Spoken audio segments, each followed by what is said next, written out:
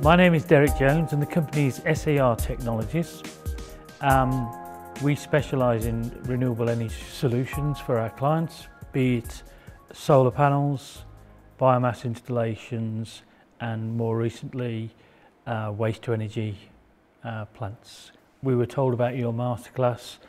Waste to energy is a very new thing in the skip hire and waste recycling industry. They're traditional markets for disposing of RDF and SRF, which is to Europe or to landfill, is becoming more and more challenging to them and more costly. So we have a solution whereby they can reduce those costs substantially and increase the profitability of the business. We particularly sort of enjoyed yesterday's session with Constantina because that was very relevant to our business, i.e. combustion, gasification.